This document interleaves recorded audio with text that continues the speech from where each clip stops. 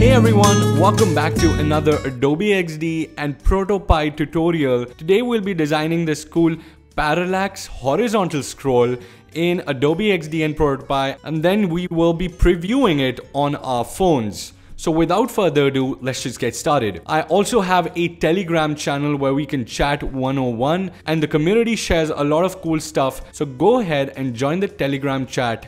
I'll have the link in the description. So to start off, we'll make a simple artboard. You can pick one of these artboards. I'll be picking the iPhone 10 and 10s artboard.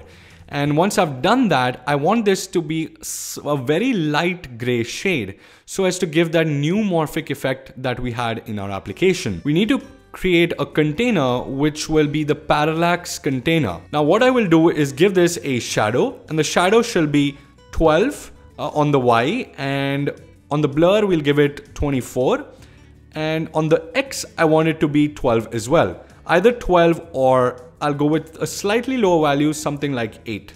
Now it's looking really good. I will reduce the opacity of the shadow from 16 to say about 8 as well. So it's a really light shadow like this. I will also duplicate this. So we have two rectangles now, and I will switch the values. So I'll make 12 into -12 like this, and 8 will be -8 like this. So as you can see, the shadow is now on the opposite edge.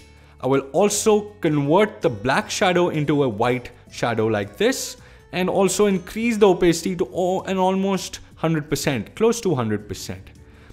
And what I will do is then place it right above here. Now if I group these together, these will now be a single element, and it gives this neumorphic effect as well. Now let's create the container. We will create another rectangle which will be similar to this one. So I've already added a color. If I go to the assets panel, I can see there's this pink color that I really want. In this case, to give it an inner shadow, what I will do is I'll pick up the pen tool, and with the pen tool, I will basically create like two lines like this. So now we have two lines flowing like this, and just curve it at the top right like this. So we have a shape like this, and we will increase the border to about 8. And also I want to give it a dark pink. So what I'll do is I'll just pick up this color and just give it this dark pink just like this. Now what I'll do is I'll go to background blur, select background blur. In this case, I'll remove the fill for sure. And right here, there's an arrow right next to background blur. I click on it, and there's this object blur option. I'll reduce the object blur to about, let's say 16. 16 is fine, and reduce the opacity a little bit as well. Perfect. Now what I'll do is I'll duplicate this rectangle by saying Command D on the keyboard, and make sure that this rectangle is at the top. Now if I go to the layers panel on the left, I can see this path and this rectangle right here. I'll select both of them, right click on the page here, and say mask with shape. As you can see, now this has gotten this nice inner shadow effect. You can do the same thing to get white on this bottom right like this. Now the 3D objects is from a pack called Abstract Pack, and this is called the 3D Survival Model Kit. It provides you 3D models as well as PNGs for that as well. As you can see, so many cool options. Of course, it's only $5, but for you guys, there is an option at the bottom called Free Sample, and that is what I have downloaded as well. It'll give you these free objects which you can start making your designs with. What I've done here is just gone ahead and copied one of those shapes from Abstract Pack, and I've put it right here in the middle like this. What I'll do is just copy this over here so that we have another card right next to it.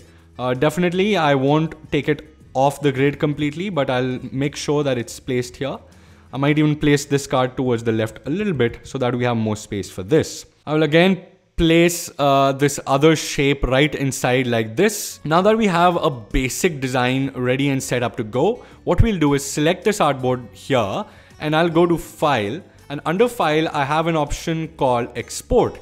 And under Export, if you have Protopie downloaded, you will have this option called Protopie. I'll click on Protopie, and it will open in just about a second. Now once you get this option window right here, I want you to select a high value like add 3x or add 4x, whatever you want.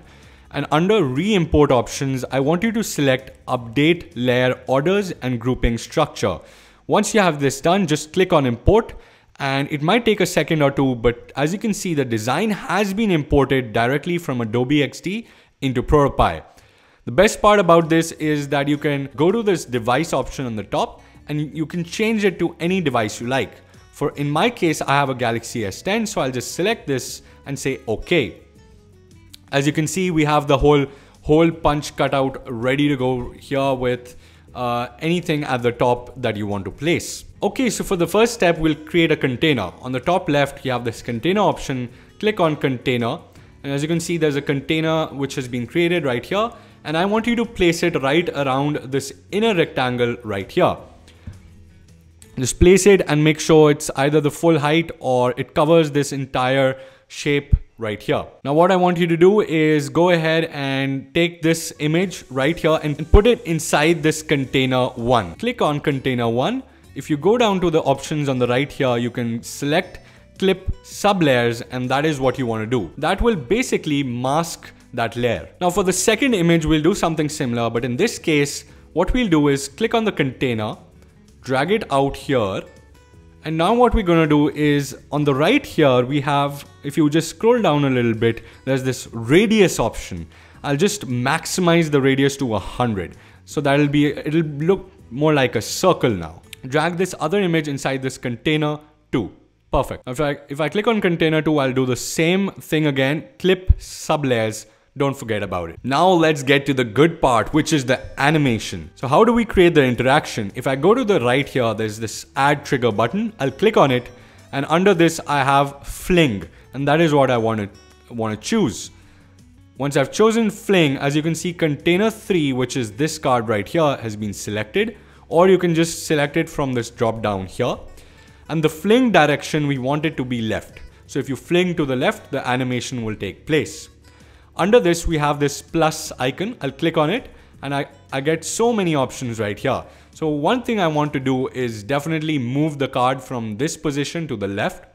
So as you can see, it's already selected the container for us, and we will say move to. And in this case, I want it to be about, say, let's try 280 pixels to the left. Ease in out cubic is fine.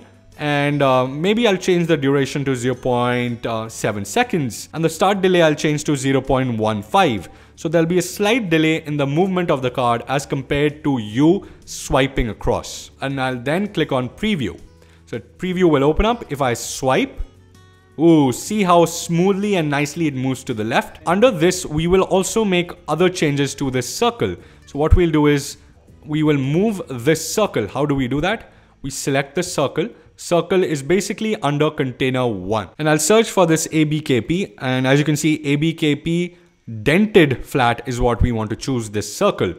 Move to, and in this case, I want to move it slightly towards the right, or at least keep it slightly towards the center. So on the x-axis, I'll give this 100 value, 100 pixels from the left.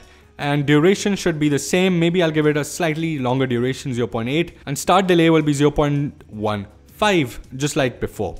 I'll just scroll and see how it moves inside like this. That's pretty cool. What I want to do now is animate this card as well. So what I'll do is copy this fling, say Command C, and then just copy it, and it'll just copy it right below this.